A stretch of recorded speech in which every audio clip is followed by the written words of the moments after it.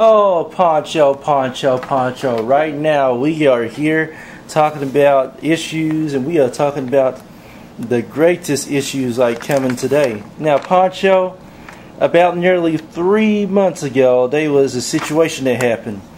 You remember Bishop Eddie Long? Yeah, I remember Bishop Eddie Long, man. Bishop Eddie Long is like one of the world's greatest ministers and pastors ever. Yes, he is. Well, Poncho, he died. I knew that. I knew he died.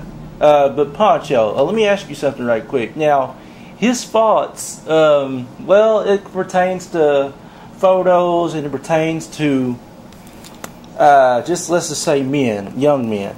And Poncho, you know, preachers and ministers, we do have faults, and we do have situations where temptations happen. But Poncho, let me ask you something about this Bishop Eddie Long's faults. Do you think it killed his legacy, and is he in heaven?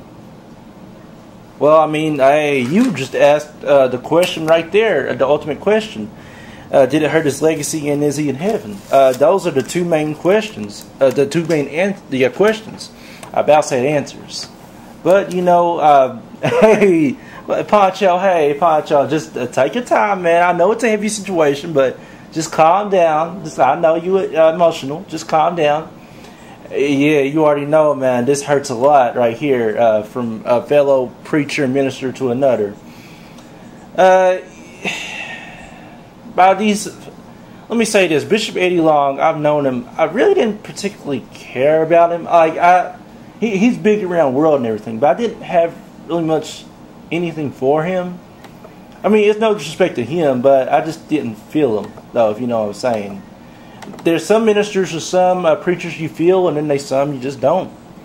And Bishop Eddie Long was not one of my favorites, to be honest. But, you know, at this particular time, it is sad, and it is a heavy treasure that Bishop Eddie Long, what he did with the young men, taking photos and presenting himself, it was wrong. You know, I mean, it was out there for everybody to see. The photos, the evidence was out there.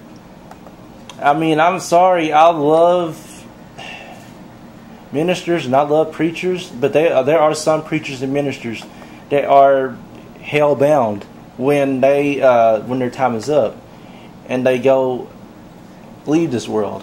And Bishop Eddie Long, unfortunately, is one of those people. You know, if he didn't get it right in his last final moments of his life, I'm sorry, I love everybody. I love ministers and preachers, but Bishop Eddie Long will go to hell, and he can't escape it. You know, I ask for forgiveness every single day for all the stuff that I do, all the temptations, for all the thoughts that's in my mind, for everything that comes my way. I ask for forgiveness. And you have to ask for forgiveness daily, and you have to wash away your sins daily. And you have to not only be saved, but sanctified. And see, that's the point in a lot of ministries and a lot of people today, is they don't want to get sanctified. Yeah, I'm sorry. In this day and age, you have to be sanctified. You have to be clean of everything. You know, there's temptations and there's times where stuff is going to happen, but you cannot let that get to you. You cannot let that get in your spirit.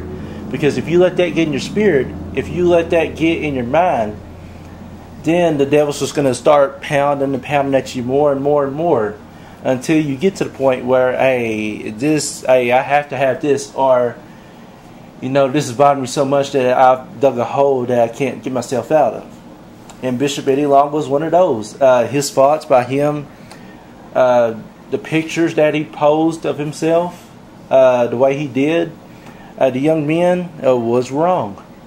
And I believe that Bishop Eddie Long, if he didn't ask for forgiveness, is in hell. I hope he's in heaven one day. I hope I can see him in heaven one day with him. But if he did not ask for forgiveness, then he is hell-bound.